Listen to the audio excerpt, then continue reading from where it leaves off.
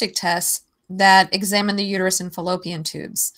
This is to ensure we're offering the best personalized care. So today on Lunchtime Live with the Center, we're talking about the pelvic exams we recommend to our patients. One of our lead physicians, Dr. Daniel Groh, is back to discuss the hysterosalpingogram, or the HSG, and the Sonohistogram as well. Hi, Dr. Groh. Welcome back. Hi, Ami. It's nice to see you again. Thanks for having me. Well, let's get started with the HSG. What is it and why do we do it? Yeah, so HSG stands for hystero, which stands for uterus, salpingo, we refer to the tubes as the salpinges or salpingogram. So it's gives us an image of the uterus and the fallopian tubes. And it's a pretty standard test. It's been around for decades, as a primary test for fertility. And it gives us an awful lot of information. It tells us about the inside of the uterus and whether or not there are any abnormalities on the inside of the uterus, like fibroids, endometrial polyps, or adhesions, or sometimes patients have unusual uterine anatomy, and it helps us discover that too. It also tells us if the fallopian tubes are open. Okay. The way we do that test is we put a little catheter. It's a catheter that looks like a blue spaghetti noodle. It's soft and flexible, and just the tip of that catheter goes in to the cervix. So we put a speculum in like we would for a pap smear and clean the cervix, catheter into the cervix, and there's a little teeny tiny balloon at the very tip of that blue spaghetti noodle that holds. We inject some water, and that water goes into the uterine cavity and then comes out the fallopian tubes, and we take a couple of x-ray pictures. There's very minimal radiation exposure, but it'll give us a pretty detailed picture of that water inside of the uterus. The water has a marker in it that shows up on x-ray. So we get a picture of the inside of the uterus, and we can tell if the fallopian tubes are open. And does everybody need to do this? I'm sorry? No, I was going to go ahead. I was just about to ask if everybody needs to do this. Yeah, so we do it on many patients. If the patient has any history of endometriosis, any prior pelvic surgery, or any reason to think of any inflammation in the pelvis, a ruptured appendix or appendicitis, we want to make sure the fallopian tubes are open and that the egg and sperm can get together. So it'll tell us if the tubes are blocked at the, near the uterus or at their distal end near the fimbriated ends. It just gives us a lot of information about the uterus and the tubes. And is there any particular point during a woman's cycle when this is done? Does it have to be a certain day? Yeah, great question. So we usually do it after a menses is finished, but before ovulation happens. So usually we target cycle day 6 through 12. So after the menses and before ovulation, and that's a window of time of about a week when it's pretty safe to do. And now, why is that? Well, we don't want patients, if patients are bleeding when we do the exam, it can interfere with the exam. And we want to make sure there's no chance of pregnancy when we do this exam. Got it. Is there anything in particular about this? Does the patient need to have a full bladder during this procedure? No, in fact, we may prefer an empty bladder. Okay. So it's more comfortable. And I personally have done thousands of these exams. And, the most common question I get from patients is it going to hurt? Yeah. And if you can read internet reviews on hysterosalpingograms or blogs saying that this was a painful test. And sometimes patients are, almost quivering with fear for this test. And almost every time that happens, the patient at the end of the exam says, "Oh my gosh, that was nothing. that didn't hurt at all. I'm so mad at myself for being worried about this test because it was almost painless. Oh, that's good to know. Do we offer any suggestions if they do get nervous? Do we offer medication for this? Or yeah, great question. So one thing to remember is that all of the physicians at CARS have done this test many, many times. In fact, most of us have done it thousands of times. And so we're very, very good at it. And our goal is to minimize your discomfort. So that's the first thing to remember. Second is that it doesn't hurt to take an ibuprofen just to pre-medicate and help with any, help dull the pain if it should occur. We also ask you to take an antibiotic called doxycycline the day before, day of, and day after that test, just to prevent any infection. Oh, good to know. Okay. And does a patient need a support person there, say, to drive them or drive them there to and from? Yeah, not typically, because there's no anesthesia. And like I said, it's usually very well tolerated.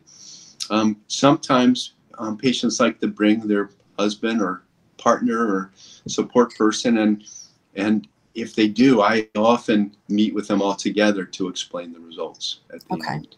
So you get a result right away after we'll tell you the result, as soon as we know it, and we'll show you the pictures on the screen and review that with you. This is done in the office? Done in the office. Okay. Now, we're one of the only groups that does this in the office. If this is done by your OB/GYN doctor, it's usually done in the radiology suite of a hospital. And that creates a little bit more stress for everyone because you're not on a comfortable exam table, you're in radiology, and they just don't do these as often as we do. Got it. Okay. Well, moving on to the Sonohistogram, what exactly is that? So it's a similar test, and the goal is to see if the uterus is normal. Okay. And again, to detect fibroids, polyps, adhesions, or other uterine anomalies. It's done a little bit differently because it uses ultrasound instead of X-ray. Okay, but except for that, it's pretty similar.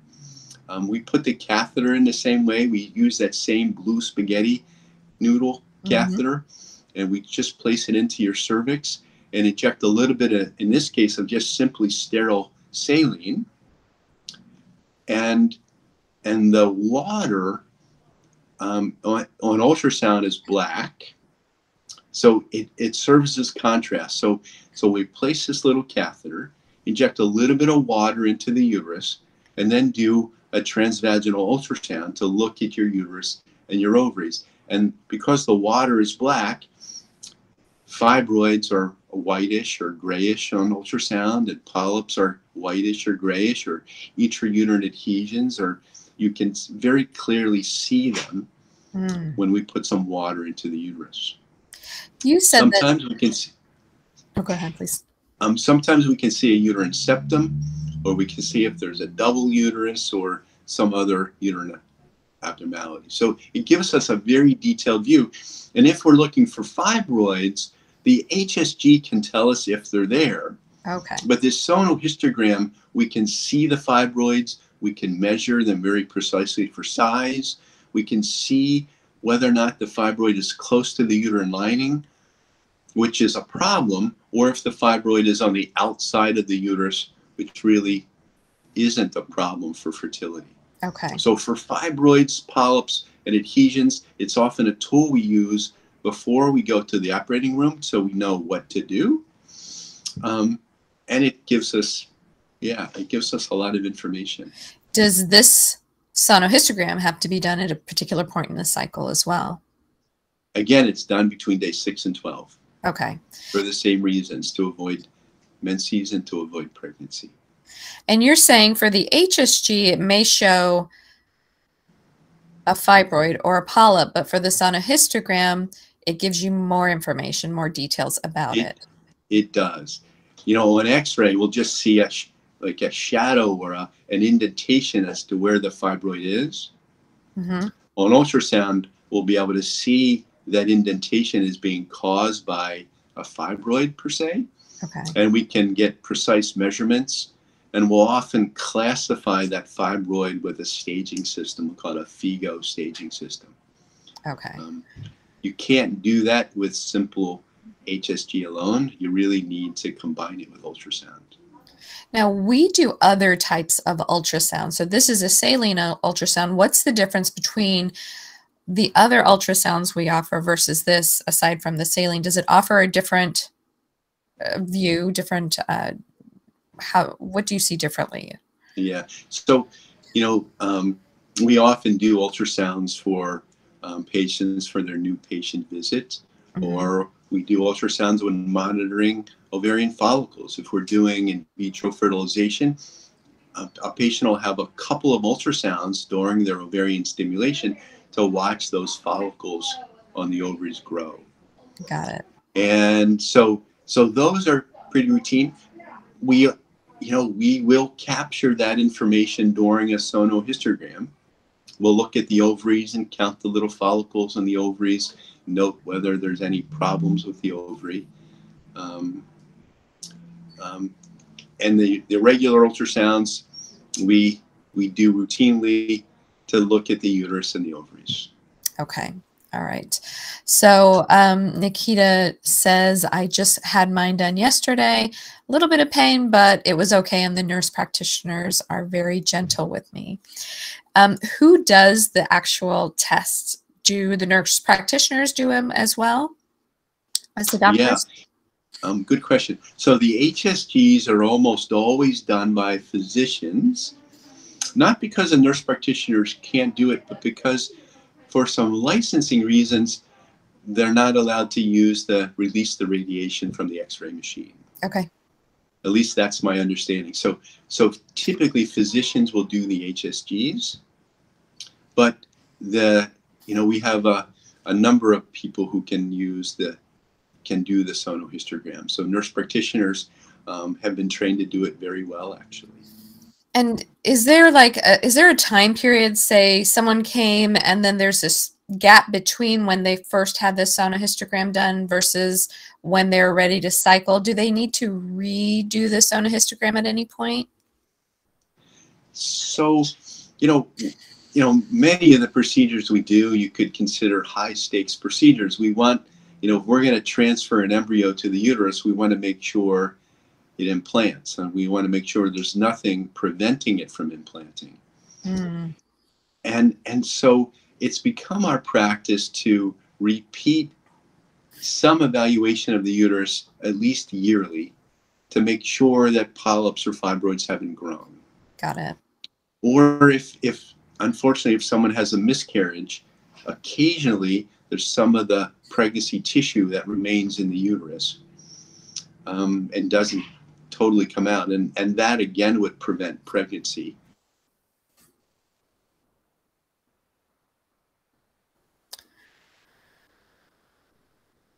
Oops, I think I lost you.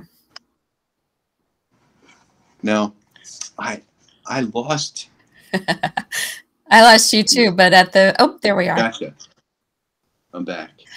Well, I was going to say I had lost you, but at the same time, those were the final questions I had anyway. So I was going to thank you for being here. It's always nice talking to you. Oh, it's my pleasure. And Ami, it's always fun to talk to you. And thank you for inviting me. I appreciate it. Absolutely. Well, we'll be back next time for another Lunchtime Live, and be sure to check us out on our website at yukonfertility.com for additional information, as well as a calendar events to support you and to help you feel connected. See you next time. Take care. Thanks. Bye-bye, everyone.